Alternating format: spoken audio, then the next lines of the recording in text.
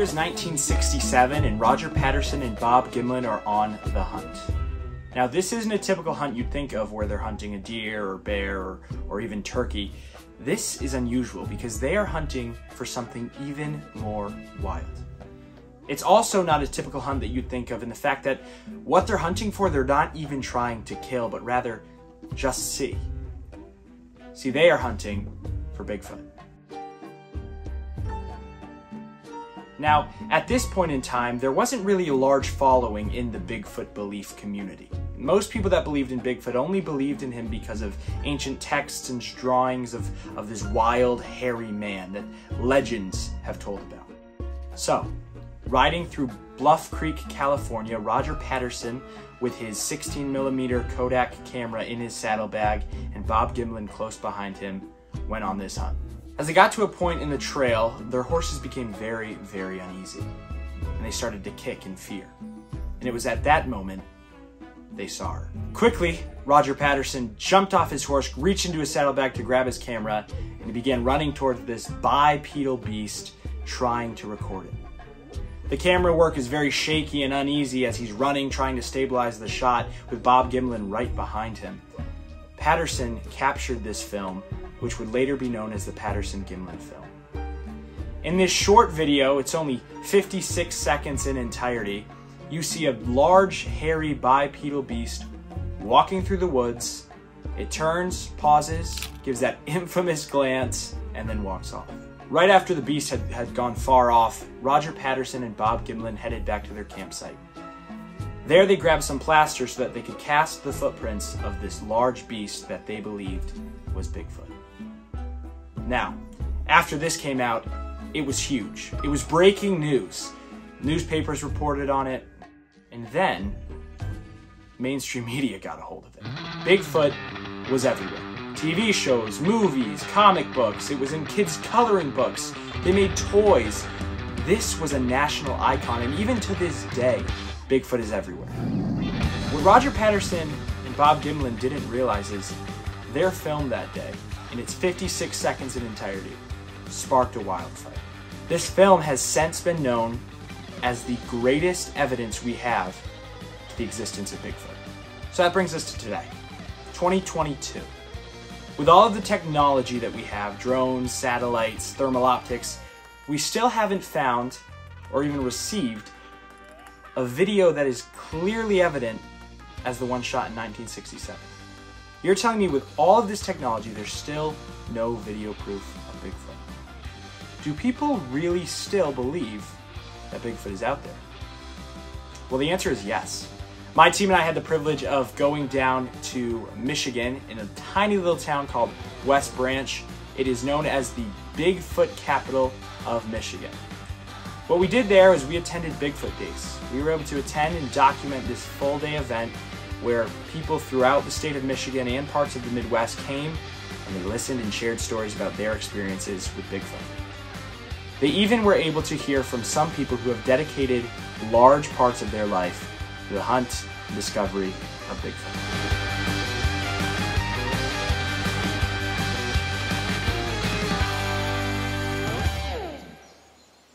When you combine thousands of eyewitness accounts that are very consistent, Native American legends all over the continent that talk about a big, hairy, wild man, the Patterson-Gimlin film, which is really the only really convincing film footage we have, the footprint evidence. There have been hundreds of casts made of footprint impressions that are very consistent, and things that look like Bigfoot actually did exist in the fossil record.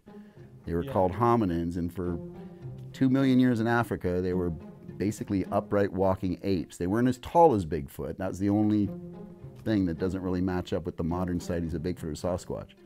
So if you consider all of that, it's actually, in my opinion at least, it's a pretty compelling body of evidence. The fact that I feel myself as a relatively intelligent person, well-educated, I kind of had to believe myself, believe my own gut, that there was something honest and true about it. I'm 100% convinced that they're out there. I've been studying this for going on 14 years. I've read 106 Bigfoot books, probably got 500 to go. I've been investigating for decades, and I've been publishing my newsletter for almost a quarter of a century.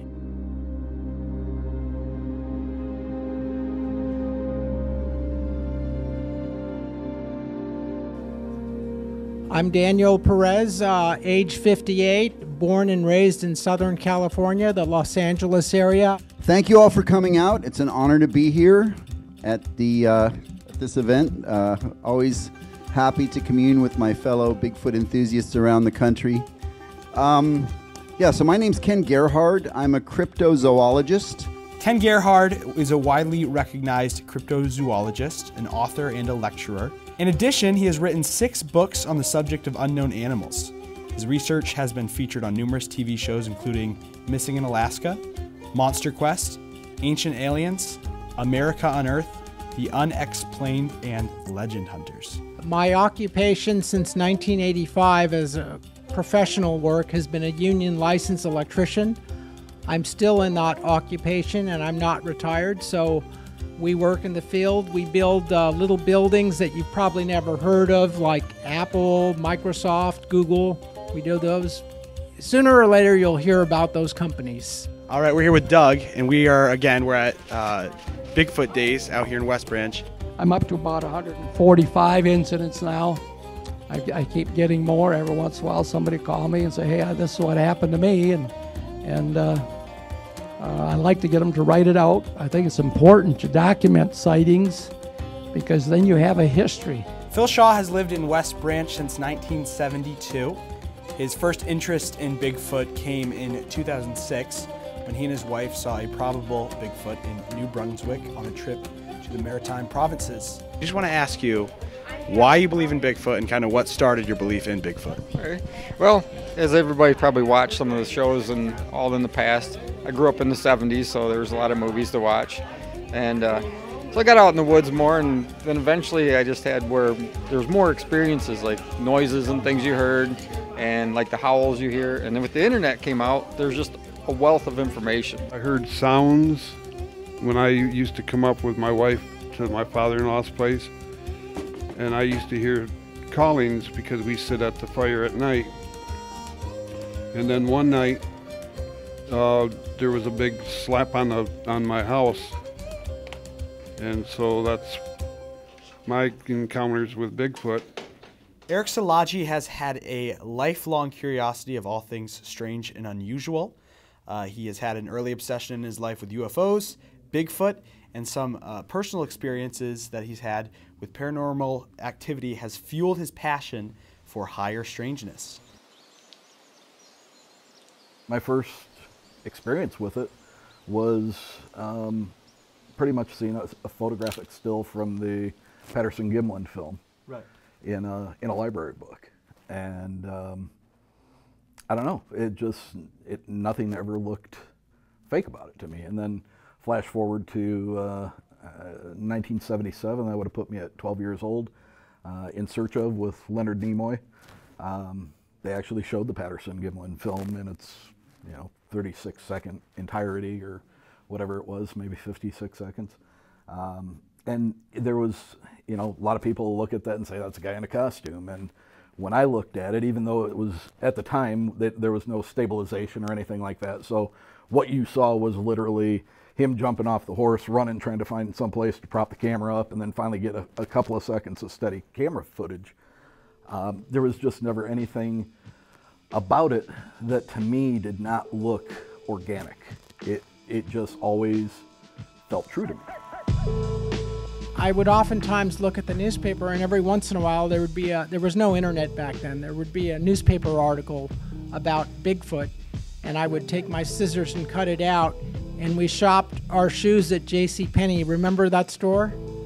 And so I had a shoe box, so that was my first filing cabinet. I started putting those in a shoe box, my newspaper clippings. And so at this point, in terms of my physical files, they are the largest in the world, period, flat out.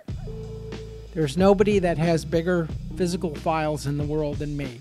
Ken, when did you start when was your first belief in Bigfoot? When did that kind of pique your interest, and when did you first start to believe in Bigfoot? Well, first of all, I'd like to clarify that belief is not a thing with me personally, because I try to approach this from a scientific perspective.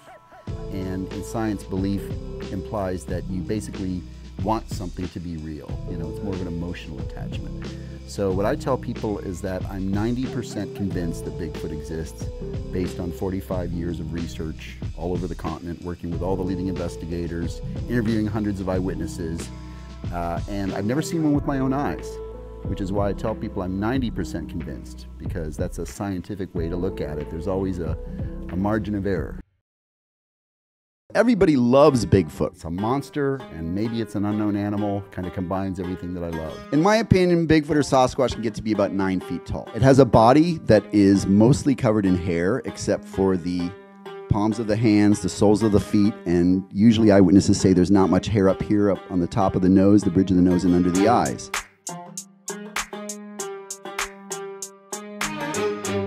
Keep searching, baby.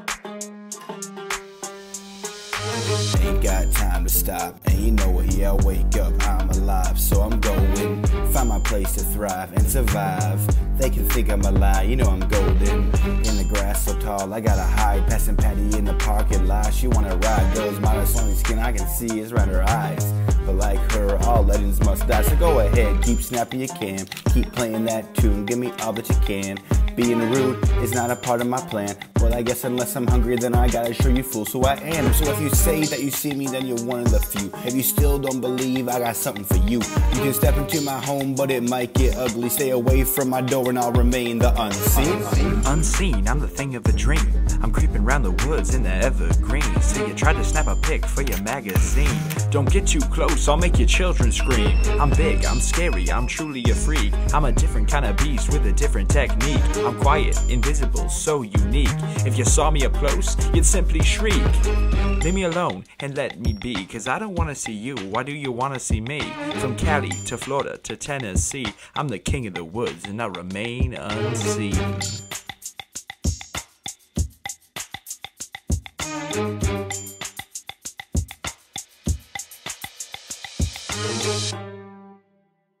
Within the Bigfoot community, I'm what is known as an aper. Okay. Which basically means that if Bigfoot exists, I think it's a hominin, which is a great ape. Okay. And that it has a similar locomotor system to us, that is, it walks upright, primarily on its hind legs, which makes it look very human. But as far as the physical characteristics that are described, covered in hair, ape-like features, receding forehead, sagittal crest, powerfully built, it's an ape. And that's my opinion.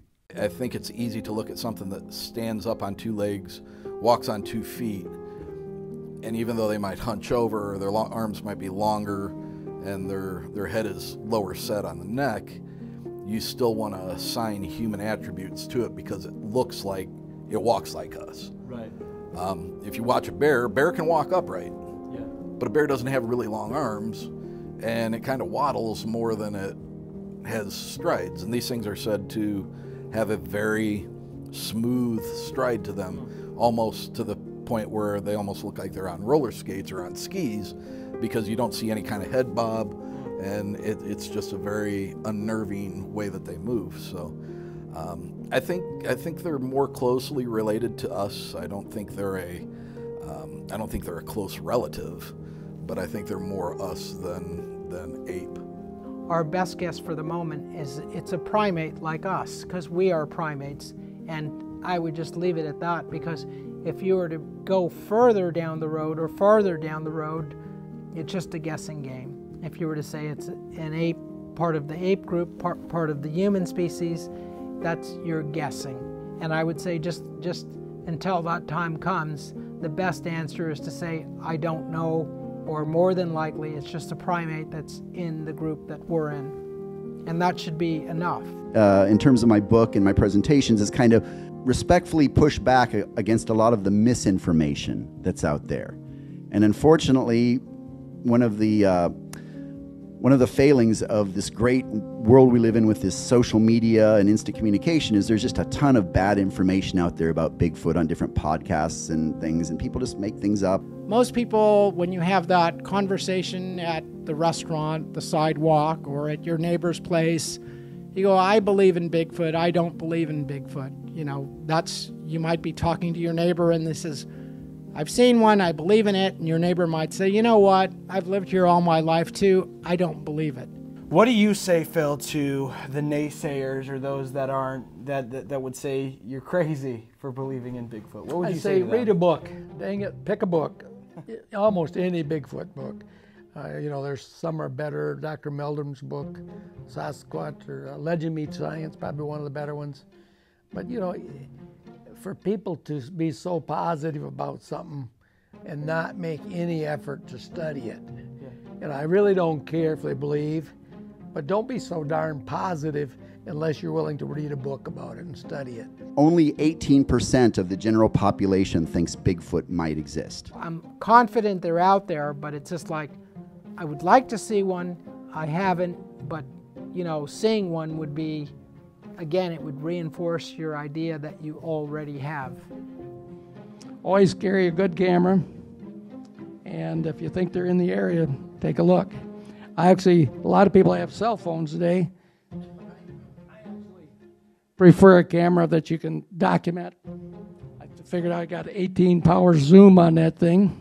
I've never had a Bigfoot sighting, so I tell people I'm not 100% convinced it exists, I'm 90% convinced. After Renee DeHinden died in 2001, there was a lot more study on the film by Bill Munns and some other people and some other studies that actually freelancers that have posted stuff up on YouTube that are making these points about the subject in the film, and it just, all the information I'm seeing, it made me completely sold on the idea that the PG film is 100% real, and if the PG film is real, then Bigfoot is out there. Part of it is the number of stories out there of things that correspond with all the books I've read. If they're biblical, actually. Esau and the Edomites, Genesis 25, the twin brothers, the all-hairy red man like Esau was. If he in fact mixed with the giants, the Nephilim, you've got a being there. You know, it's a biblical reference. There's no proof, but just the same, I think it's a great possible heritage. There's another shot of John Green, September of 2003 in Willow Creek, California. So he gave a very good presentation there talking about his life work, and he basically summarized that we should continue on in spite of the fact that we have no proof that Bigfoot is real, but to continue on